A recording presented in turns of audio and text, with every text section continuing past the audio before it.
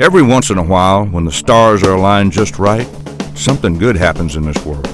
Something like Lamar Alexander choosing a career in public service. Lamar doesn't really care if you're a Republican or a Democrat. Doesn't play gotcha. He looks you in the eye, listens more than he talks, just tries to do something good each day. And boy, has he. As Tennessee's young, enthusiastic, piano-playing governor, he helped improve our schools and brought us the auto industry.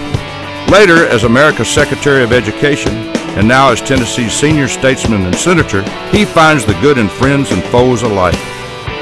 Praises them both. Tennessee prospers, America shines, and even in tough times, we can go to sleep each night knowing he's left America a little better than he found it. I'm Lamar Alexander, and I approve this message.